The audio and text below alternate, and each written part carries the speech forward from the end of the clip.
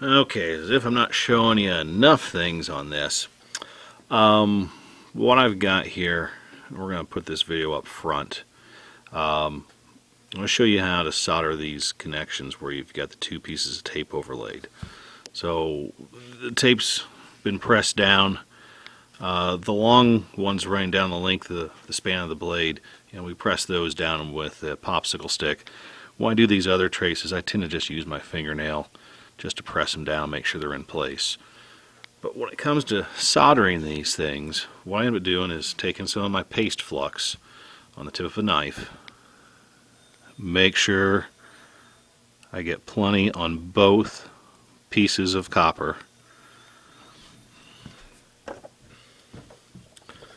When I come in with my hot iron, you notice this one's kind of dirty, so we're going to clean this up real quick.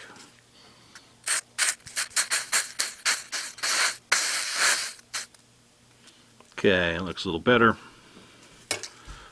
We're going to add a nice dab of solder to it. And of course you see the toothpick laying back there in the frame. That's the key. So I'm going to use the toothpick. I'm going to hold a section, in this case the back corner of it down while I solder it.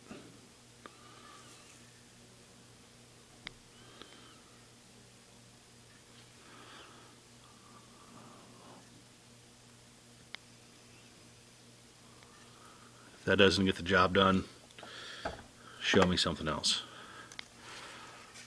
So that leaves us a nice solder connection that's bridged across those two. And one of the things I will often do is I'll come back and I will look at all these solder connections under a 10 times magnifier.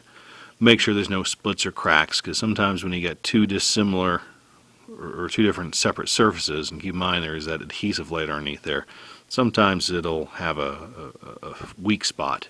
So you want to make sure you bridge over that. But at this point I'll go back and look at everything with, like I said, the magnifying glasses and touch up what needs to be touched up. What I want to show you here is we've got the first blade down and we're setting the components. I want you to try to see here the relative position of the LED to the copper tape. You'll see it actually it goes over the line a little bit. Same thing down here with the other. I'll come back here to center stage, try to get the lighting just right on this. You can sort of see this first one is upside down, and you can see the gold trace on the end. If you have any sort of gap, in this case I'm showing a little bit of black between the copper and that LED, same thing for this one.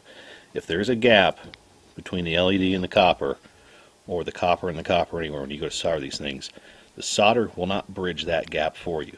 You have to have a small overlap. So just to show that to you. So these two guys will pull out.